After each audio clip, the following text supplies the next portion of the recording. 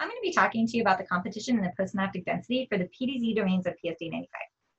Now, this is an important thing to consider when talking about long-term potentiation, which is a cellular process that underlies memory and learning in the brain. And so long-term potentiation at excitatory synapses is the activity-dependent strengthening of the synapse.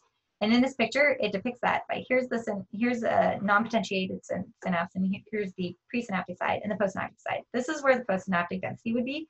And you can see that there's AMPA-type glutamate receptors and NMDA-type glutamate receptors.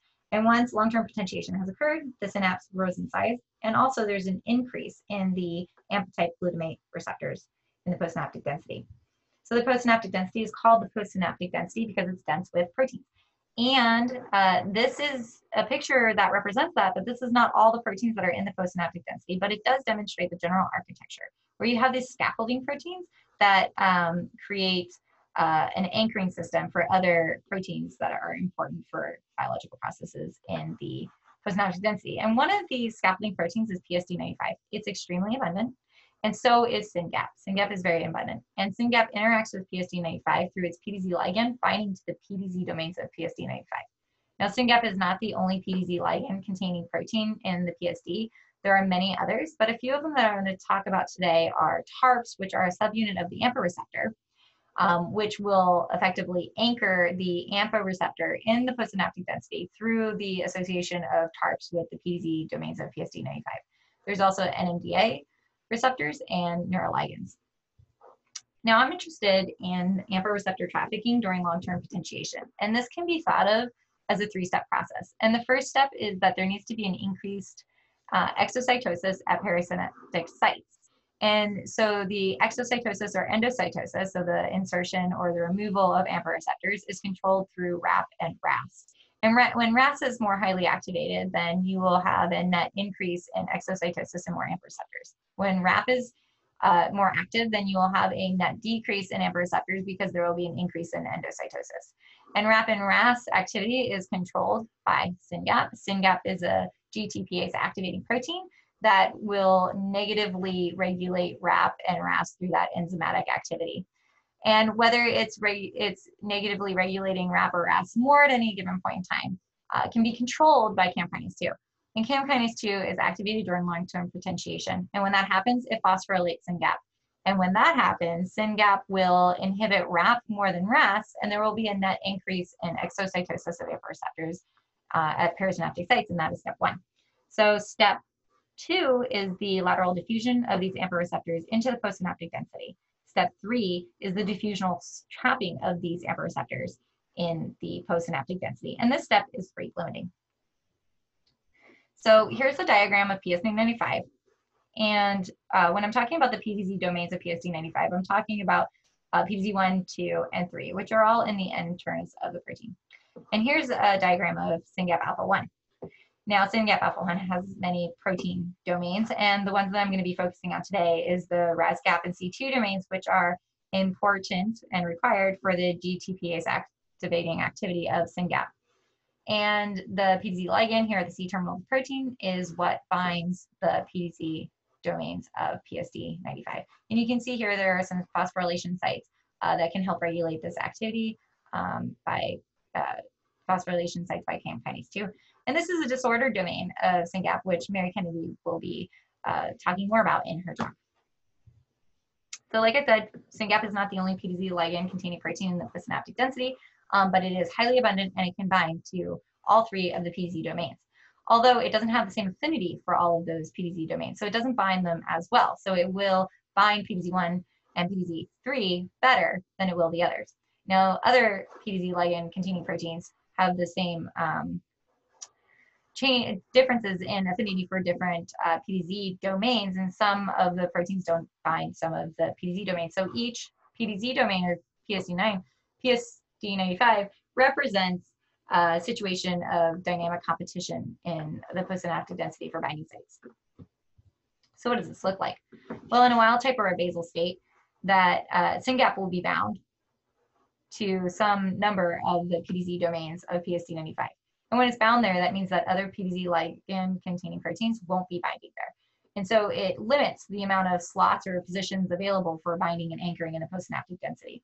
However, that can be changed. You can reduce the ability of SYNGAP to compete for these binding sites by simply reducing it, as is the case in a SYNGAP heterozygote animal or a haploinsufficient state. And in this situation, you have less SYNGAP, and so you have more open slots for PDZ ligand containing binding proteins to anchor themselves in the postsynaptic density. This is also true for the situation of long-term potentiation. During long-term potentiation, we know that SYNGAP is phosphorylated by CAM kinase 2, and that phosphorylation reduces the affinity of SYNGAP for the PDZ domains of PSD95. And so it effectively falls off, which allows other PDZ ligand containing proteins to bind in the postsynaptic density. So this model predicts that in both of these situations, that as you reduce the amount of SYNGAP that's binding, that you would have an increase in the other PDZ ligand containing proteins that are binding. In order to test this model, I looked at SYNGAP heterozygote mice, and I took a sample set of 6 mice, each either wild type or heterozygote, and I isolated the postsynaptic densities from those animals, and I pulled them together. And I looked at the abundance of SYNGAP and other targets as a ratio of PSD95. And I did this ratio to PSD95 because I really care about the abundance of these proteins to PSD95, which they're binding to. So in the heterozygote samples compared to wild type, I saw a decrease in SYNGAP, which is exactly what I would expect. They're heterozygotes, they should have less. But I did see an increase in TARPs, LRRTM2s, and neuroligand 2s, which the model predicted. So this supports the model. I also looked in a more robust sample set in which I took PSDs from individual animals this time instead of pulling them together. I looked at males and females and mice and rats of 2 different age groups. So the sample size was much larger. And so in this representation of the data, each one of these individual points represents a single animal. So I can look at the correlation of these protein levels in individual brains. And so here on the x-axis, you have SYNGAP levels, and the y-axis, you have TARPs. And what the model would predict is that as SYNGAP is reduced, the TARPs would increase. So you would expect that there would be like a population of animals in this range. And the opposite is true, that as SYNGAP increases, that TARP will decrease, and so there would be a population in this range. And what that would end up looking like is an anticorrelation. And so here, when you do a test for an anticorrelation, you see that there's no significant anticorrelation in this data set. But if you look at the populations of wild-type animals and heterozygotes individually, you see that wild types still don't have a correlation, but heterozygotes do. So when we perturb the dynamics of the competition in the postsynaptic density by reducing the amount of SYNGAP present, then we start seeing that there is a correlation where the less SYNGAP that is present, the more TARPs that are present in individual animal brains. So when you look at this data a little bit further, you can ask the question of where is this correlation coming from in the heterozygotes? Is it that all animal types are contributing equally? And the answer is no. It turns out that the correlation is being driven by the heterozygote females. And this group contains female mice and rats of 7.5 and 12-week-old. So it doesn't matter the species or the age of the animal, they're all contributing to this anticorrelation. But you do not see that in heterozygote males. So we're seeing a sex difference in the response of the composition of the postsynaptic density to the removal of SYNGAP from the system. So I also tested this model by looking at the composition of the postsynaptic density in neuronal cultures. So in this experiment, I cultured hippocampal and cortical neurons from rats for about 28 days in culture, and then I extracted the postsynaptic densities for them. And so here in this basal state where there's been no induction of LTP, I can ask the same question that I did in the animals, that simply is when SYNGAP is either removed entirely or reduced, is there an increase in PDZ ligand containing proteins? And that is true for TARPs here. So here's the wild type level, and you can see that there's a significant increase in both of these sample sets. I can go further in neuronal cultures, and I can induce long-term potentiation through chemical means. And one control for making sure that actually happened is to look at CAM kinase 2 alpha phosphorylation at threonine 286. And so if this site is phosphorylated significantly over basal type levels, then it would indicate that the chemical LTP treatment worked. And that's the case in all of these samples. So the treatment is working. So now what actually happens? Our model would predict that in a situation of wild type where you have SYNGAP bound to the PZ domains of PSD95, and then phosphorylation occurs through CAM kinase 2 during LTP, that the SYNGAP would be reduced in its ability to compete, and more PDZ ligand containing proteins would be anchored in the postsynaptic density. And for TARPs, that is true. You see this significant increase. Now, TARPs are a subunit of the AMPA receptors, so you would expect that there is also that this is representative of an increase in AMPA receptors in the postsynaptic density, which we know occurs during long-term potentiation.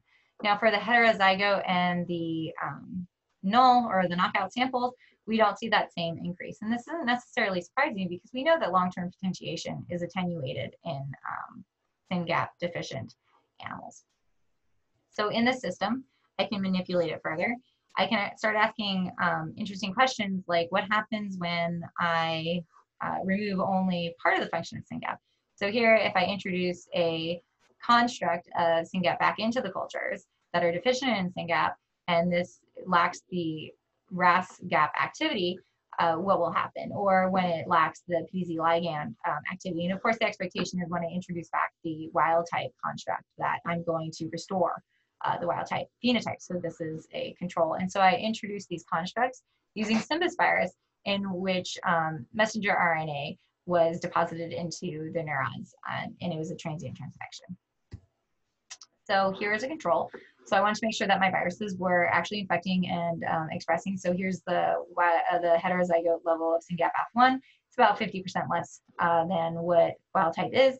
And in each of these cases where I infected with any one of these viruses, I saw that there was a significant increase compared to the heterozygote level. So the infection is working. And I can start asking questions about what happens in the basal state.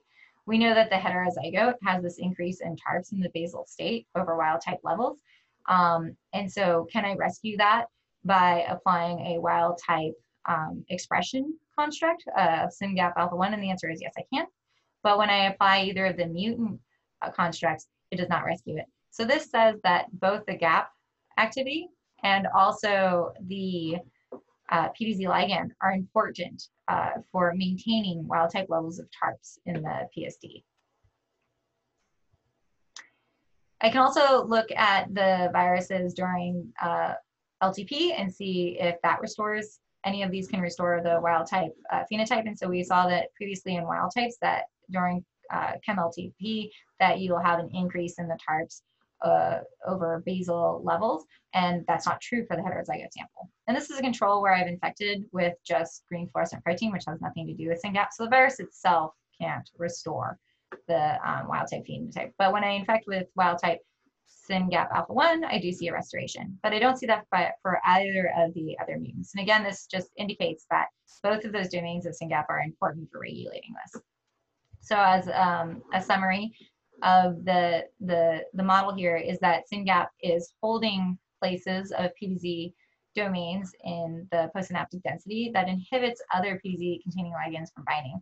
And during long-term potentiation, these slots can open up because SYNGAP will be removed through a reduction of affinity for the PDZ domains of PSD95. And then you can have things like TARPs come in and bind and trap AMPA receptors in the postsynaptic density. And in the SYNGAP heterozygote state, you're going to see that you can have an enhancement of the PDZ ligand containing proteins in the postsynaptic density because there is a reduction in the competition from SYNGAP, and we demonstrated that in our animal models.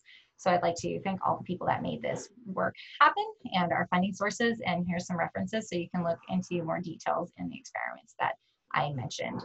Thank you.